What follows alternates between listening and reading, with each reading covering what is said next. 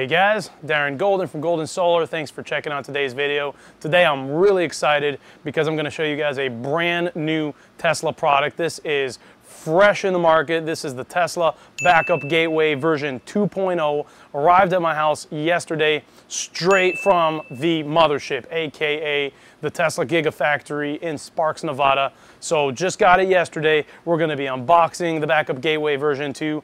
We're going to be showing you guys my current Tesla and Powerwall setup. And I want to talk to you guys about why Tesla Powerwalls are so special and show you the Powerwall Backup Gateway version 2 and what's so unique about it. So this is going to be a lot of fun. Let's get to unboxing.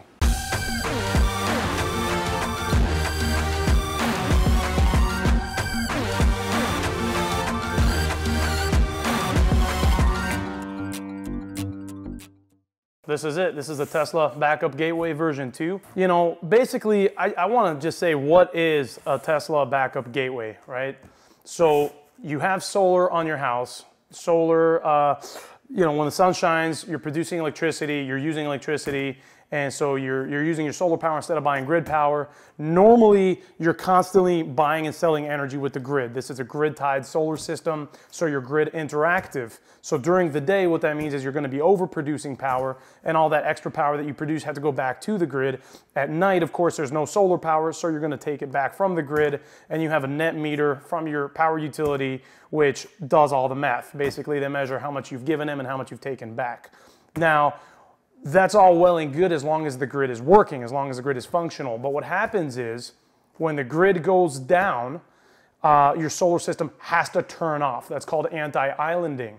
And so in Florida, that might be because of a hurricane. In California, that might be because of fires and the utility turn the grid off. But the grid is not always going to be on. At some points in time, the grid is going to be off. And if you have solar and your solar system has to turn off, that kind of sucks. You're like, why can't I at least use you know, my solar panels when the grid is down? So the answer is you can you know, have the ability to use solar when the grid is down, but you need two things. You need batteries and you need a method to disconnect from the grid. So this Backup Gateway 2.0, also Backup Gateway version 1, is the method of disconnecting from the grid. So that's basically what a Tesla Backup Gateway does. It shuts off the grid. It sends the signal to the Tesla Powerwalls that the grid is down and to start sending power over to the house. And then the home can stay on, use its solar power, keep the solar inverter on, and stay safely disconnected from the grid. So the power on the grid can be out for weeks even at a time, and it's all good. It doesn't matter because you've got your own little power bubble. So let's check it out.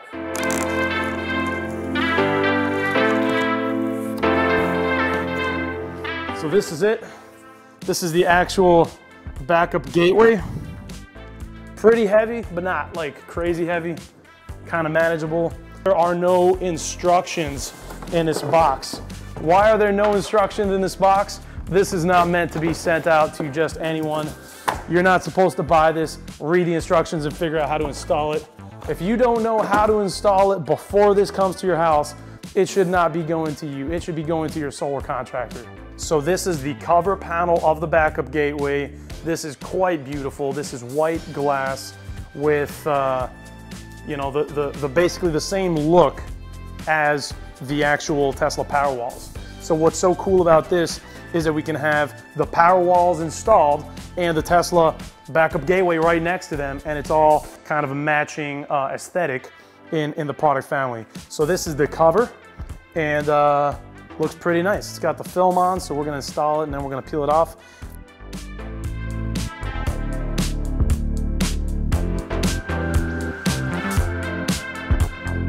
This is just an electrical box, just like any other electrical box that you can buy in any hardware store. But because it's Tesla, it's got to look freaking good. So this is, you know, this is the coolest looking electrical box I've ever seen. You know, that's the beauty of how Tesla does their products. They look damn sharp.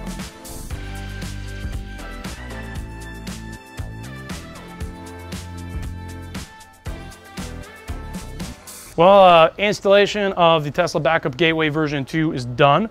Came out super clean, really happy with the result. installation actually probably took a little longer than expected, because it turns out it's harder to take a backup gateway off and put on a new one rather than just putting one on for the first time, because you got to make sure that the conduit holes line up, you're working around your existing wires rather than running the wires after the fact. But it's done nevertheless, and here it is. Super happy with it. Nice and solid. It's connected with 4 tap cons tapping into the block wall right here. So I just want to take a moment and talk about some of the differences between this and the original. So the first thing you can see is that it's got this beautiful tempered glass, similar to the Tesla car charger, the new car chargers. It's got the tempered glass, and then the box itself is a nice black powder coated box. Also on the top, it doesn't have these communication antennas, whereas the old one had those communication antennas. Also, the hinge to open it up is really cool. It's this really nice, really classy hinge, and it's got that very satisfying click when you close. So you know when you close it, it's closed. On the inside, we've got these rubber gaskets that create that watertight seal so that water doesn't come in the event of raining. So that's on the aesthetics. Other than the aesthetics, there's the communication.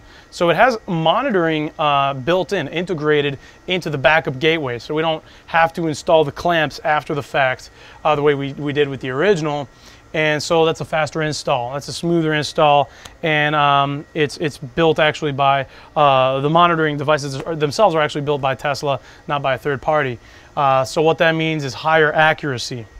I'm told that it's 0.2% accurate, and that's really set up for revenue grade metering. So that means that in the future, we may see some cool stuff like virtual power plants coming by. That means buying and selling battery backed up energy with the grid as needed. So we can get some secondary functionality out of our batteries beyond just having backup power.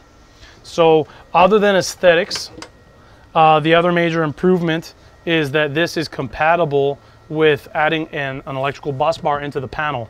So we see these 6 slits right here.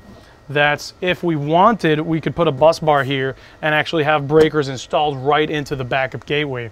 The original backup gateway didn't have place to add bus bars and breakers. And so the original installation required a separate box like the one that we have right here, which is where we have our batteries and our inverters terminating. But by adding the option to add those spaces right here, in theory, we could have added the batteries here and the inverter here instead of having a separate box. Incidentally, I didn't end up moving those over here. Number one, it was already installed and it was just more work than I really cared to do on my backup gateway upgrade.